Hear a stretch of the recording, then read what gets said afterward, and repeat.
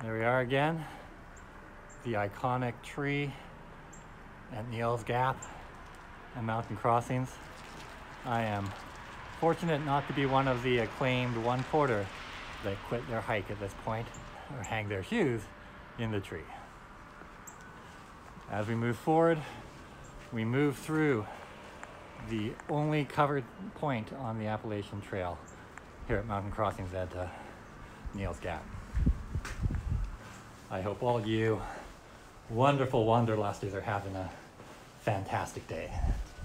It's Thursday morning, it's cool, but it looks like it's going to be a beautiful one. Welcome to my Hikification.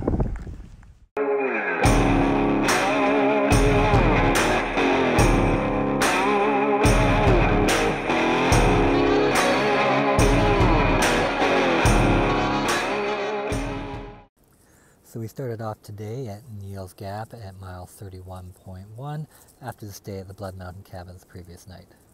It looks like there should be a good climb coming straight out of Neel's Gap, at least for the first few miles. The next big high point is really Cow Rock Mountain. Those are the primary best views I think we're going to get today by the looks of things. And that's around mile 36.1, so probably about 2 to 3 hours into the day. Looking to end the day at Low Gap Shelter at mile 42.6, which will give us about 12 to 13 miles for the day. Should be a good day of hiking, nothing too extreme. The reason we aren't going to Whiteley Gap Shelter is that it's actually located 1.2 miles off the trail, so it's a bit of a hike just to get to it when you might as well just push forward to the next shelter. So it's a bit of a sensible decision, I think. And that's the plan for today.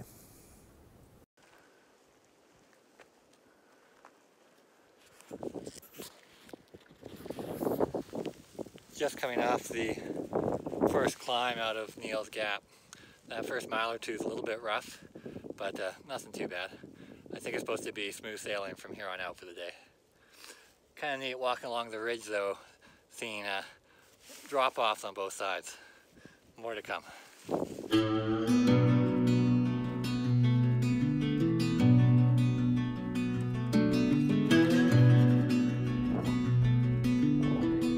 So many days is yet to come.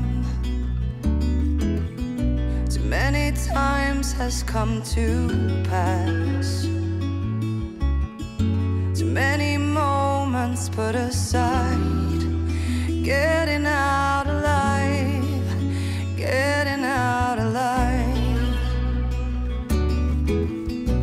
Writing letters in the sand.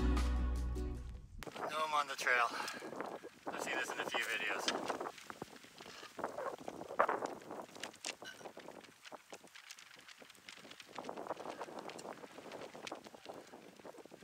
I don't think anyone's home.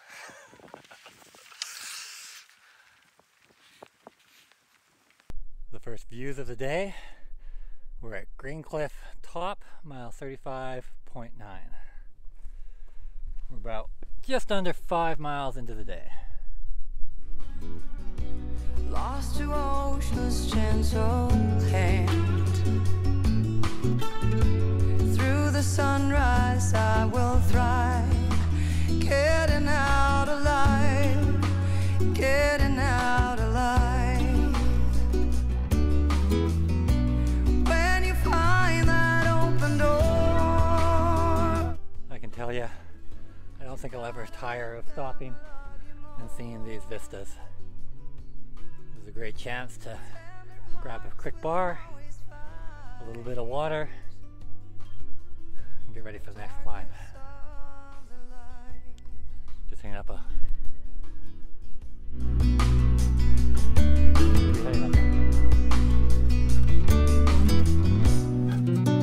second view of the day as we climb Cow Rock Mountain.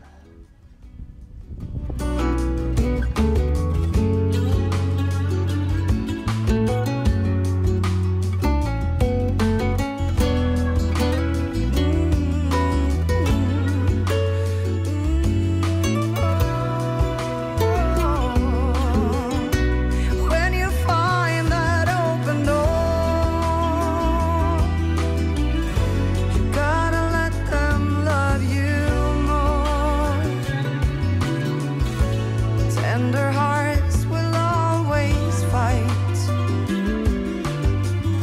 the darkness of the light, the darkness of the light, the darkness of the light,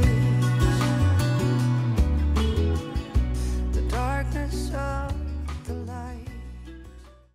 We're at Tennessee Gap, hitting the first trail magic for the day, right around noon. It's set up pretty much anything you could possibly want.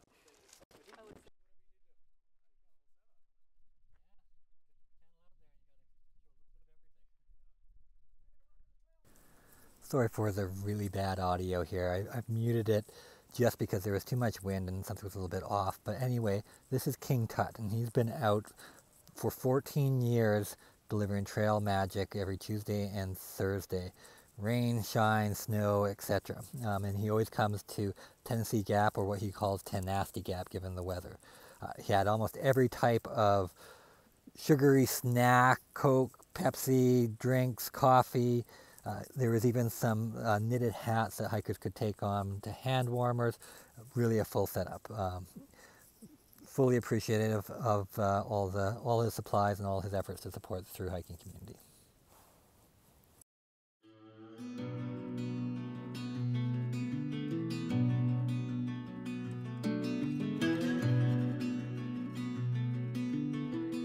So many days is yet to come. Too many times has come to pass.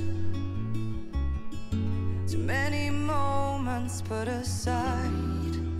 Getting out alive, getting out alive. Writing letters in the sand. Lost to ocean's gentle hand. Through the sunrise I will thrive. Getting out alive, getting out alive. When you find that open door. This is ridge walking at its finest. Okay, maybe not a steep ridge, but get views on both sides. Tender hearts will always fight the darkness of the light. So I figured we'd do the wrap up from somewhere other than my hammock or a bed. It's about 5 o'clock here. I'm at Low Gap Shelter. Did about 12 miles out of Neel's Gap. Great sunny day, a little bit of a blustery wind. The walk was nice, a few ups, a couple good views, and I think as I indicated earlier, I didn't film it as much, but I really just wanted to hike, and I think I accomplished that today. All told, I'm feeling pretty good. A few minor aches and pains. I think I need to be careful on the knee. There was a few downhills where I started to feel some tinges, so I'm going to move my knee brace over to the other knee, the one that's kind of just giving a little bit of a tinge. Outside of that, I think I'm where I want to be. Big decision tomorrow is whether I do 8 miles to the next shelter, or whether we do about 16 to Tray Mountain Shelter. The 8 are feeling a little bit short, 16 is a little bit long. We'll see what time we get up and kind of just take it slow and steady and see where we land. But I'll talk a little bit more about that tomorrow. So hope you all are doing very well, and I apologize these videos are a little delayed getting up, but internet is not what it should be. Cell signals suck. I actually stopped today I had 3 bars on the phone to try and upload a video and spent 45 minutes doing it, and it was at 90% and then it crashed. So I lost the 45 minutes and I didn't get the video uploaded. So a couple days, 2 or 3 days, I should be at Hiawassee. We'll search out some Wi-Fi, or at least a better cell signal, and we'll start getting these videos up a little bit more regularly. Anyway, again, hope you're all doing well. Till next time, hike on. On a bad day.